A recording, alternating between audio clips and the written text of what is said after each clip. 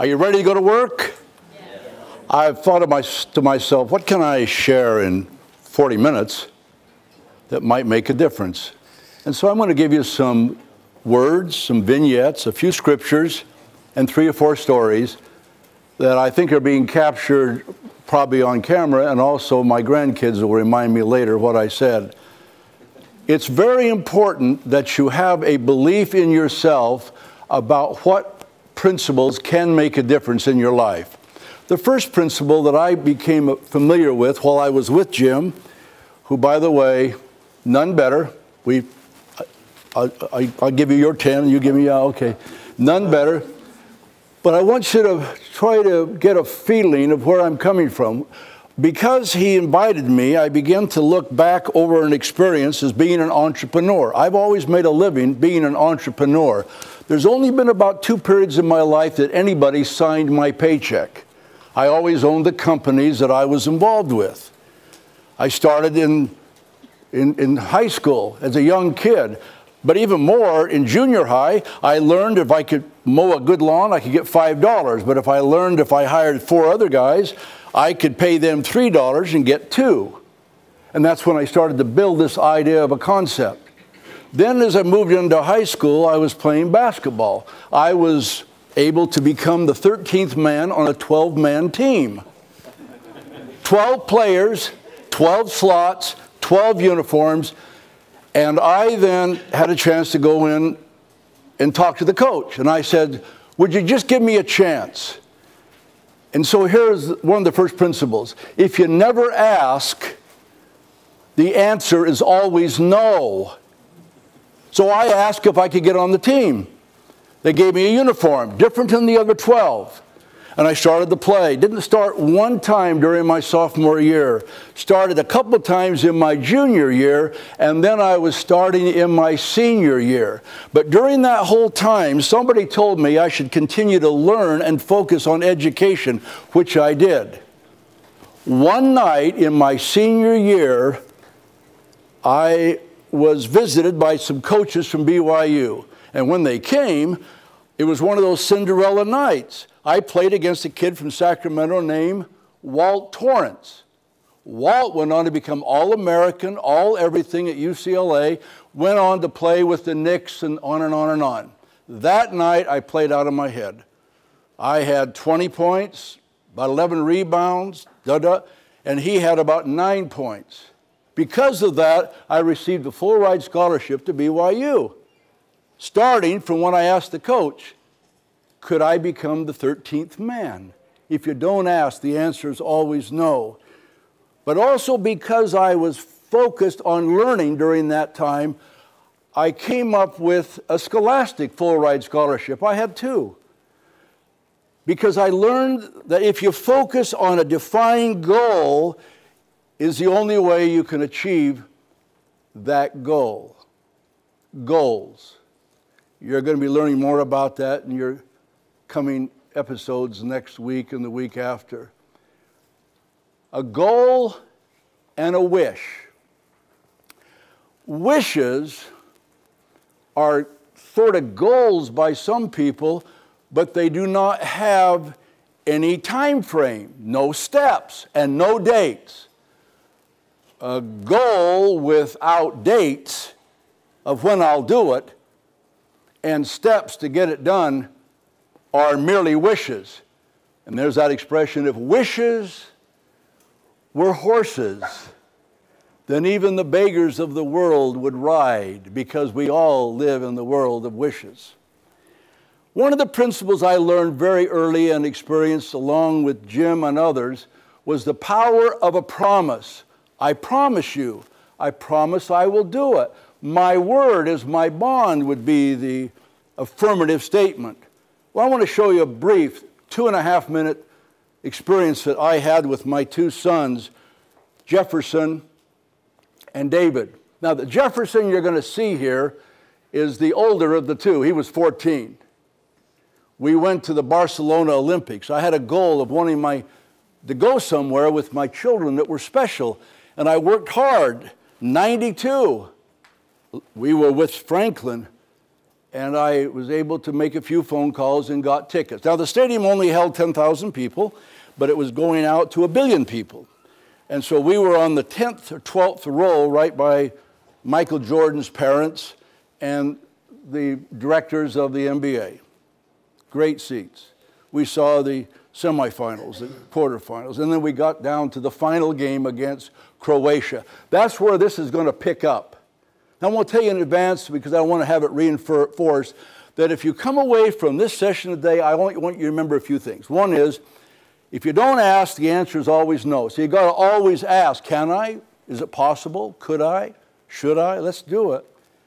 The other is, if you make a promise, the impact of making a promise, but then keeping the promise in a quick and timely way. As we went on our trip, we went first to England, and my younger son kept saying, could I get I'm looking for an American flag. And his brother said, well, why would you want an American flag? We're in England. He says, well, because I want to hold it up so Mom can see me when I'm in Barcelona at the final game with Michael Jordan and Pippen and the great, great dream team. Then we went to France, no American flag. Then we went to Spain, no American flag. And so finally, next to the last day, a fellow was sitting out on the curb selling American flags, and we bought the flag. He says, oh, now Mom can see me. And he wrapped it around his shoulders, and we end up being in the final game on the 10th row, 3 seats from Michael Jordan's parents. The game comes down to the end. Looked like when it started that we could have lost the game, but finally John Stockton came down and made a few of those shots. And we won. 5 minutes before the game ended, a smart, clear-eyed young woman came right up the aisle, walked right up here, and I'm on the aisle, and David's here, and my other son's here, and she said, could I ask a special favor of you? I notice you're wearing an American flag. Michael Jordan is under contract with Nike, but all the uniforms that are being passed out are with Reebok, and so we can't show their label. Could we borrow your flag? Now, when you ask a 12-year-old boy if Michael Jordan, the greatest player that ever lived, could borrow his flag to put over his shoulder in the final gold medal ceremony, what do you think David said? Oh, yes! She takes the flag off him, wraps it up, and then she reached down and grabbed a piece of wrapper for a sandwich, and she said, let me get your name. What is your name? David Pederson. What is your address, David? This is right in the middle. People are going crazy. And then she rolled it up, put it in her blue coat that said USA Basketball, and she says, David, I promise you I will get your flag back. And he goes, oh, thank you so much. Takes off, goes down, the final gold medal game wraps up, and then they have the ceremony. Well, because I'm only going to tell it once, and then I'll show it. It's 2 minutes. I want you to remember this in your mind.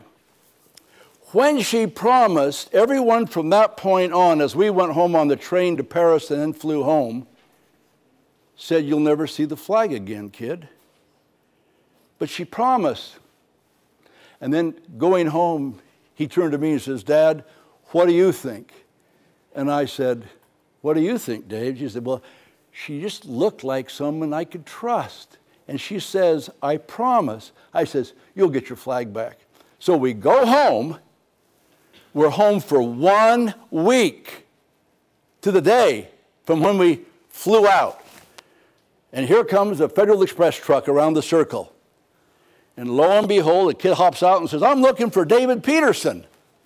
He says, I'm David Pederson, taking his earphones off as he's mowing the lawn, listening to the Tabernacle Choir. So he takes the earphones off, and he goes, I'm David Pederson, and his brother over on the side who'd been just ribbing him the whole time and saying, why do you want an American flag? Why do you want an American flag? And now here's a box. He opens the flag, and in there is the flag he gave to her with a surprise. Can you roll the film? Roll the film. We're good. No, we're good. Lights down. Lights off.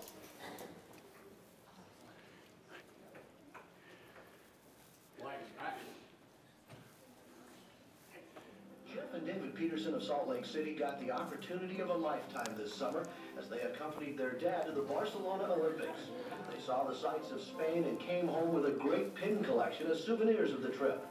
But 13-year-old David Pederson came home with just a bit more.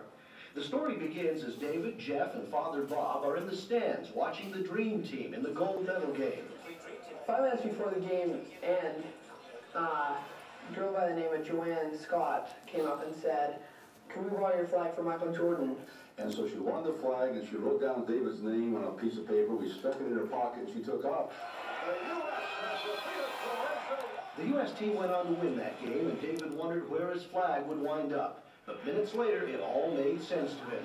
5 minutes later, Michael Jordan came out with the flag over his shoulder in the gold medal ceremony. And David said, "Look, Dad, there's my flag," and Michael's got it. He was just beside himself with excitement. Jordan, Charles Barkley, and David Robinson wore the flags to cover the Reebok logo on their team warm-up jackets. All three players are under contract to Reebok's competitor, Nike. The Pedersons returned home to Salt Lake without the flag, but the story didn't end there. A week later, a Federal Express truck dropped a package off at the house, and it was then David really got excited. Me and Jeff opened the box and saw that the whole Dream Team had signed the flag. The flag will wind up framed on David's wall, and he'll have quite a story to tell his children and grandchildren. But for his dad, Bob, who works for Salt Lake's Franklin Quest, the experience is much bigger than that. A promise made and a promise kept.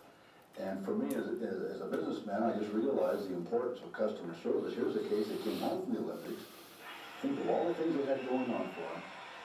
And they could at any point say, "Well, just send the flag back to the kid." They write a letter, they get it signed, and they send it back to him within 1 week. That's a home run. That's a three-pointer all the way. Steve Brown, Utah Jazz Broadcasting.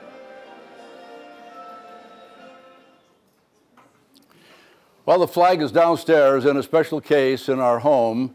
David enjoyed it for a number of years, and about 5 years ago, David, the younger one there, died in an accident. So he's not here to enjoy it, but the memory of, along with our total 8 children, lingers strong. His brother, who was there, has now moved ahead with his life, received his degree, got his MBA, and became a sort of another generation entrepreneur. He now heads up and leads a company called Del Sol. Del Sol has done hundreds of millions of sales. We now have 150 stores throughout the Caribbean and elsewhere, all from an idea. So everything really worthwhile begins with an idea. Now, I think when you came in, if you didn't, we'll find out. We will ask you to come up and ask afterwards. But every one of you should have received a Del Sol starfish. Starfish story is famous to you. You know about it. The boy on the beach where the old man says, "What are you doing, kid?" And he says, I'm saving starfish. He said, "But there's 1 million of them here on both sides. You can't save them. You can't make a difference." And the kid reaches down and picks up one starfish, throws it across the waves outward, and he says, "But it'll make a difference to that one." Lives are changed one starfish, one life at a time. Now, when every morning you get up today, you're watching the headlines or you're watching them on your computers about what's happening in Sendai and elsewhere. Today, the headlines where the radiation is going up in the reactors over there. Now, let me go a little bit forward and also backwards. I have to give you a philosophy that's a part of my life, has always been a part of my life, and I know you see it every time whether Jim, Richie, or Carolyn or their family even talks to you, and that is, these are the best times to be alive. It's not just a talk from an entrepreneur saying that. I'm saying to you that you need to make plans as though you're going to live for an eternity. You'll have a long life on this earth. You will marry, go to the temple, serve missions, come back. You're just going to live. But Brother Pederson, what about all the bad things that have been going on in the world? Bad things have always been going on in the world. That's the nature of the world. But the times in which you're living today, I just have to look into your eyes and speak to you heart to heart, are the best times this earth has ever had. Now, once in a while, because I have 28 grandchildren and 4 great-grandchildren and 8 children, the question is, what about the future? I said, believe in the future. Now's the time to prepare. There's never been a better time in the history of the world in order to start a business, to get married, to build a family, or to serve a mission. This is the greatest time in the world to do that. No question about that. Now, I'd like to suggest to you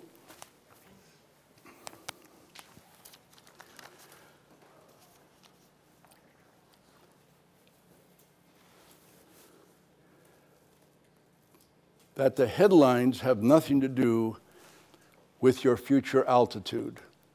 Your attitude determines ultimately your whole life, the altitude to which you will achieve. There was a story that was a famous and favorite story of President Hinckley, and it was Charles Dickens who wrote it in 1700s, The Tale of Two Cities. The conclusion was it was the story of London and the story of Paris, and it was a terrible time, a horrible time. But Brother Pederson, what's happening now compared to them? Today is beautiful compared to them. What about the people of Sendai? It's a horrible time for them. The death toll is almost at 3,500, 4,000. It might reach 10,000. But let me see, 10,000, that's about 2 weeks of how many people die of lung cancer from smoking or cancer, just from anything else. Today is the best time for you to be alive. Well, the best of times and the worst of times. I'd like to suggest to you that you should consider a couple of scriptures that might remind you of some principles that might help you as you make plans. The first one would be D&C 130. There's a law irrevocably decreed in heaven before the foundation of this world. All blessings and all laws relating to business and success is based upon true principles. And those principles are found deeply embedded in the gospel of Jesus Christ and an extension of the gospel of Jesus Christ. I'd like to suggest to you that when I say that promises made, a promise kept, makes a difference in your life, and if you don't ask, the answer is always no. I'm also going to suggest to you that you might consider that the Spirit of God will be found in your life if you seek it and you ask for it. You must seek it and you must ask for it. What I'm doing now is I'm having a wonderful experience in the last little while preparing for today, that I realized that I was also writing my history.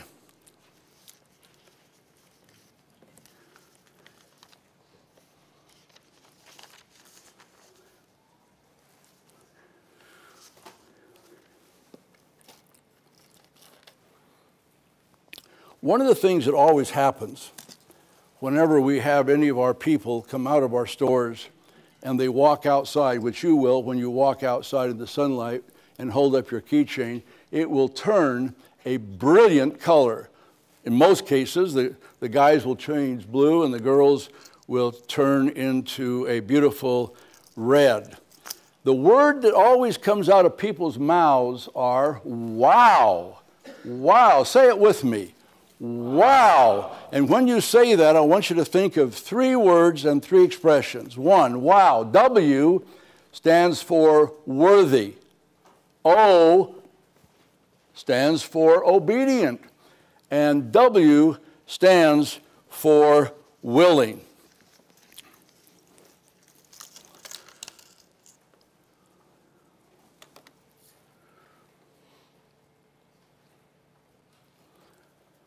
A couple of words that may make a difference to you. Some people refer to them as the magic 7 words. I've used them over my life, and the first 2 words are 3. Up until now, whatever's occurred in your life is now history. Up until now, what's occurred in your life is now history. The best example probably would be the example of the rearview mirror and the windshield. The rearview mirror captures your past in a little example up here, and the windshield represents everything that's important to you as far as your future is concerned. No question about it. Up until now, the next two words are "that's good." When something occurs in your life, no matter what it is that occurs, no matter what it is, you should begin by saying, well, that's good. Because if it's good, it's something you can't change anyhow. You go with what comes to you and build from there. And then something that I think has helped me a lot, and that is the example of how we talk to ourselves. Our self-talk. Self-talk. What is self-talk? When we say something, we don't even know how it's sounding to somebody else. I'm going to say something, and the two words I'm going to suggest to you would be sure enough. Say it with me. Sure enough. Now watch. I have a hard time studying the scriptures. I often get sleepy and fall asleep. I don't understand, particularly the Old Testament. Now let's turn it around. I love the scriptures. Why, when I read, my mind opens up. I love learning the words of the prophets. So up until now is what's happened in the past. That's good is whenever something's occurred, you have to take the affirmation saying that is the best, and you go with it. And then up, sure enough, is the affirmation of how you are sounding to yourself. One of the wonderful experiences that I learned early on was saying the words to myself, why not? Let's do it. In high school, my family were modest income people. They didn't have a lot of money, and yet everybody around me in my high school always seemed to dress so nicely and have nice clothes and so forth. I decided I got to figure out a way, how can I dress a little nicer? How can I overcome the problem that I didn't have a lot of money? An idea came to me. Now we're in an entrepreneurial setting. I'll suggest to you 3 quick stories. One is, I got the idea that if I could get a clothing store in town to sponsor me, I could make some money and probably wear great clothes. So I went to high school, talked 4 or 5 of my buddies into cleaning their lockers out and turning their lockers into my showrooms. So I went to the clothing store, and there I decided to get all the clothes and sweaters and shirts if possible and bring it to school. And during recesses and elsewhere, I began to sell out of my locker. Well, I became the best dressed student in high school. My 2 younger brothers coming along couldn't ever wear the shirts that I had in my racks at home, and I made a fair amount of money. Now that got me going and thinking that I needed to just plan ahead if I wanted to have some extra funds, even as I'm prepared to save money to go on a mission, which I did. And I went to Australia on a mission. While I was in Australia on a mission, because I had worked pretty hard before I went going to BYU, I was getting overrides or commissions on the people that I had hired while I was down there. And then I had a roommate. His name was Sherm Day towards the latter part of my mission. Sherm Day was a choice missionary companion. He went on to be among the top 4 guys for the Atlanta Olympics in Atlanta, Georgia. We sat together and contemplated that we figured out we had on our mission an enormous amount of talent in basketball. We talked to the mission president, and the mission president says, I like the idea. We says, President, if we can go on a 25-game schedule twice, if it won't cost the church anything, and if we can pass out hundreds of books of Mormon and work with all the missionaries in the local area, would you support us? He says, go for it and do it. I got Volkswagen of Australasia to provide the van, the basketball uniforms. We looked like Globetrotters, only we're Mormon Yankees. And out of that came the story from Australia called the Mormon Yankee basketball team. And I think there'll be a special coming out one of these days, you'll see after conference, relating to the experience of why not, if you have an idea, think of the idea, write the idea down, create the steps, and then go for it.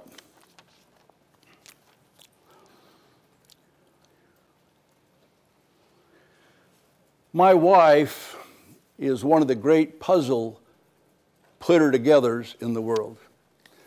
And she can lay out a 2,000-piece puzzle on our wonderful dining room table and then can begin. A puzzle represents to me like all the questions you have about your own lives in the future. You have many questions. What should I study? What should I do? Who should I go out with? Questions of honor and not honor. Questions of how you should live your life are always facing you every day. And so if I ever wanted to sort of get her and have fun with her, what do you think I would hide? The lid. Because the lid of every puzzle shows the whole goal by which you are striving to put those puzzle pieces together. And once you have the lid, you're able to put the parameters in going around the edges. I would always try to hide the puzzle for a little while, but I loved her and she knew I would always, where's my lid, Bob? Where's my lid? So I would bring the lid back in and she'd put the puzzle together. So one of the things you have to decide in your life, and I have to decide in my life, even a young life now, I have many, many years to go.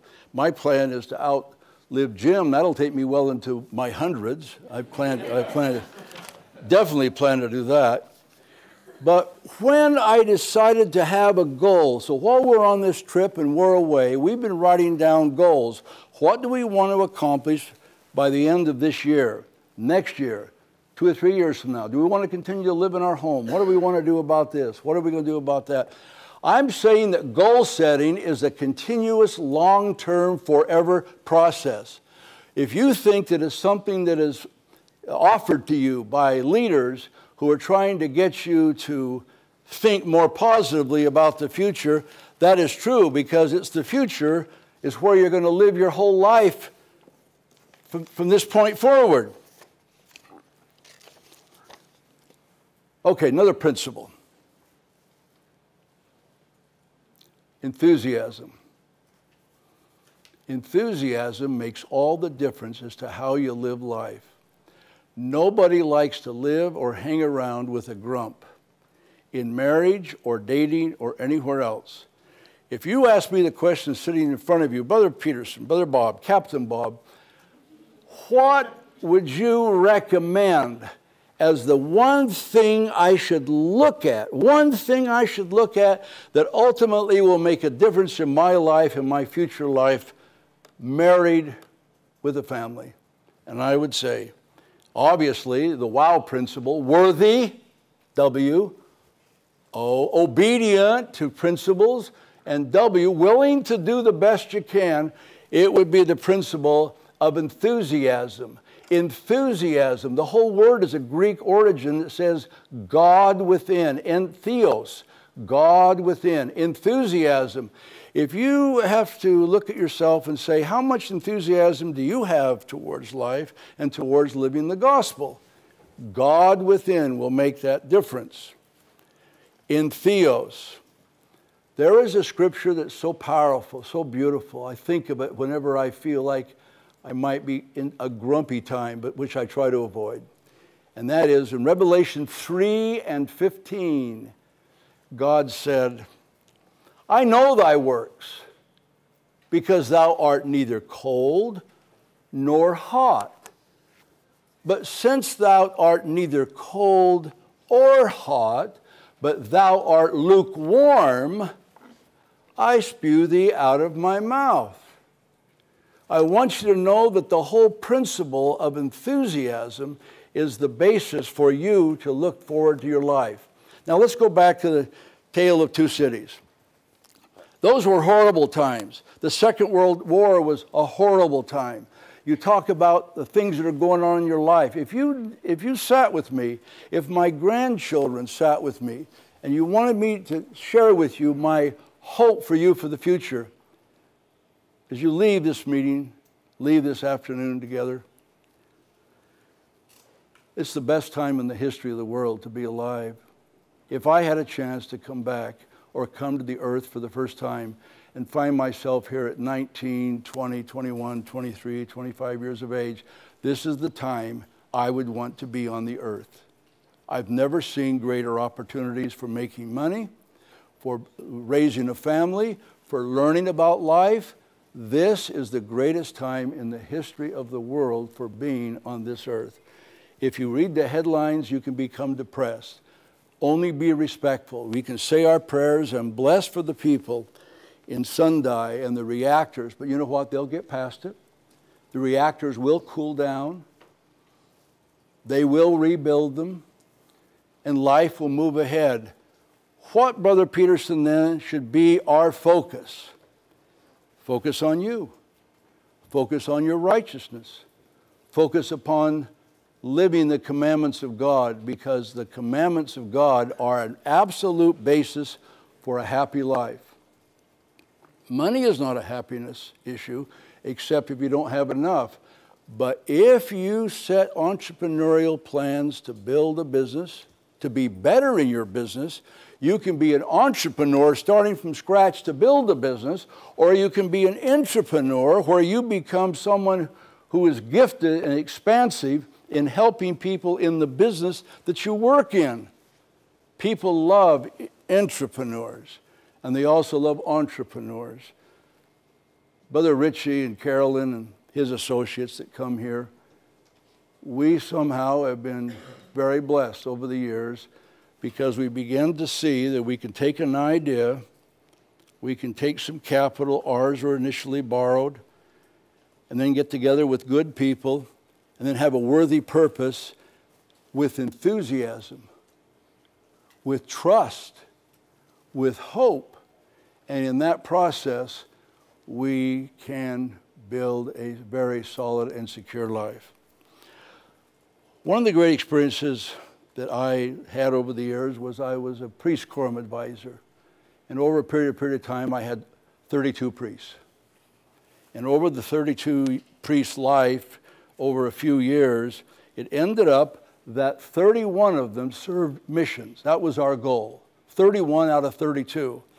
But the metaphor that we used was scuba diving, because we could say to them, if you follow the rules of scuba diving, you will live, you will soar, and you will have a magnificent experience. I'll always promise them that when they would go a night dive with us, it would be 11 or 12 o'clock at night, dark, but down below the plankton would soak up all of the color from a whole day. And then we would go down and we would crack one of those little light sticks and stick it behind our tanks. I was a pretty good scuba diver, but we had a couple of master divers that went with us. And we used the light stick, as like following the path of the Savior. And so we would take them down, we would swim. After about 30 minutes or so, black, 11 o'clock at night, we would come right up to the side of the ship, because we trusted for 30 minutes following the light of the Savior, following the light of our dive master. Well, one of the rules that we taught them from the very beginning, that is, when you're scuba diving, there's one important rule: never, ever stop breathing. When you're under the water, no matter what you do, if you get into trouble, keep breathing. If you are overwhelmed by something that comes out of the blue, never stop breathing. I've been down with kids where the kelp would come around, and it would wrap around our legs, and they would start to panic, and I'd swim right up to them, and I would just go calm, and I'd go try to give them a smile. It's pretty hard to smile through a mask, but I could. Take my mouthpiece out and smile. Come on, you can do it. I know you can do it. Don't die on me. The bishop will never forgive me if I let you die out here. And so I would get him to settle down, and I would say, breathe, breathe. Now, some kids breathe so fast, they empty their tanks out. So I would come up and put my arm around them, and then I would breathe, make sure I had plenty of air, and I'd take it out and put it in their mouth. And I'd go ahead, share my light, my air. I'm thinking, if he takes too much, maybe we'll both die. So I put it back in, back and forth. Never lost a kid. I've been down 40, 50 feet with kelp all around us, and then, lo and behold, I would remind them again, never stop breathing. Okay, the metaphor. And you can read it on your own and sort of smile as you go through it. The second Nephi, the 32nd chapter. It is glorious. It is an entrepreneurial promise that if you will read it and get over into the latter verses, and it will say, you must never stop praying. That the evil one teaches the man not to pray, but teaches him that he must not pray. So I would say the metaphor would be this. You will have hard times. We have lost a son. That was hard. But you have to pick your hand card up no matter what happens. A disappointment in life, and you must keep going. We as a young couple have been on trips. Catherine's gotten very sick, wondered what we were going to do. And it would have probably been late at night, and I'm down rattling in Venice trying to find a pharmacy because I felt so priesthood-oriented that I wanted to give her a blessing, but I didn't have any consecrated oil. So finally I found somebody, and they came, and I got some oleo de oliva. And I went back up to our little apartment. I blessed the oil, gave her a blessing, didn't know what was going to happen. We were 10 days from our regular schedule to go home, and blessed her, and I kissed her, and we prayed together, and we cried together. Next morning, she felt great. And we stayed and went home. And 2 weeks after we got home, she had a miscarriage. I remember that experience so clearly because you must continue to always believe and always live positively, knowing that the future will always bring you the very thing that you are seeking.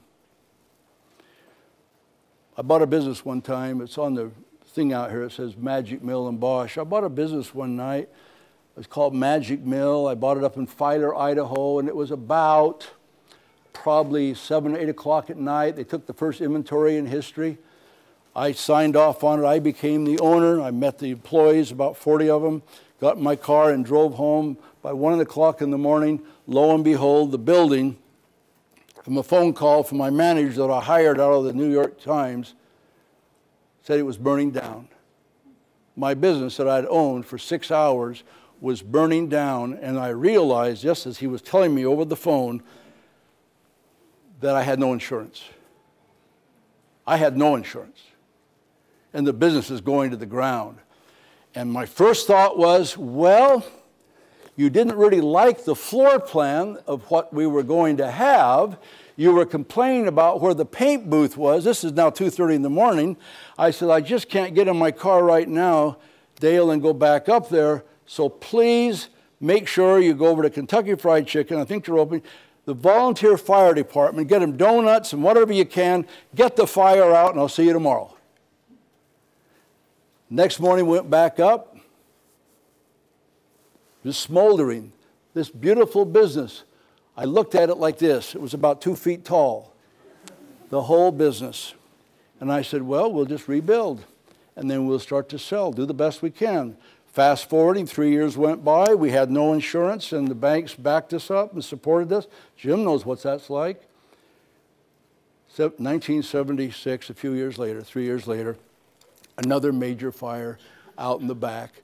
Somebody has been changing oil back there, and the brush fire started, and the fire truck came with an amateur, and he blew the flames right into our building and set it up. Almost $1 million fire. We had perfect insurance, perfect photographs, perfect everything. No matter what happens in your life, pick up your hand cart and keep moving forward. No matter what disappointment occurs. Brother Pederson, I just feel like I've come to the end of my rope. I want you to know, brothers and sisters, your rope has no end. When things are really hard and tough and black, there will always be a tomorrow when the sun will come up and your hope will be rekindled. I want you to know that. Life will go on and it will get better and better and better, and that is a promise to you. Well, let me conclude. It's a perfect time to conclude because it's the end. I have a metaphor. Brother Pederson, oh, you're that tall fellow from Del Sol. Del Sol. It's right on there, delsol.com. Look it up on your internet. Never realized how powerful that is. Wonderful company. It was started by Deborah's husband, and I became the financier of it, and it started from one little cart in Salt Lake City to where now we have 1,000 employees. We're in every port in the Caribbean. We're all over the place, and my son Jefferson bought us and bought it out. But the metaphor here is you don't know how when you go outside this will change color in the sunlight. You don't know how it happens, but it happens. You don't know for sure how the Holy Ghost will buoy up your enthusiasm, but He does, and the future is very, very bright. So I've given you a few points. Let me give you my initials to my name, RGP at delsol.com. I would invite you to send me an email of the 5 points representing the 5 points of the starfish of what you seem to grasp that made a difference to you today. 5 points. Write me. You can copy Brother Richie. And then I will give him a little something to give to you because you did it. But do it within 48 hours. After 48 hours, my name will be like an old newspaper going down the road. Oh, Brother Pederson, he was that tall fellow with the big arms. I remember that, yes. Now, here's the metaphor I want to leave you with. This represents Brother Richie and the prophets and the leaders and the president of the school and your parents.